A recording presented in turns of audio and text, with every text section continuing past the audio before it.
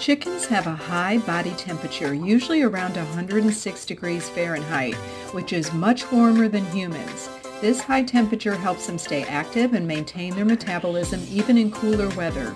Their feathers play a big role in keeping them warm by trapping heat close to their bodies, acting like a natural insulation layer. Chickens don't sweat like we do, so in hot weather they regulate their temperature by panting and holding their wings away from their bodies to release heat. They also drink more water to stay cool. Their combs and wattles help too. They act like heat exchangers, releasing excess warmth from their blood. Maintaining this high temperature is critical for their health. If they get too cold, they may stop laying eggs, and if they overheat, it can be life-threatening. That's why chickens are so good at finding shade, fluffing their feathers, or huddling together, depending on what they need to stay comfortable.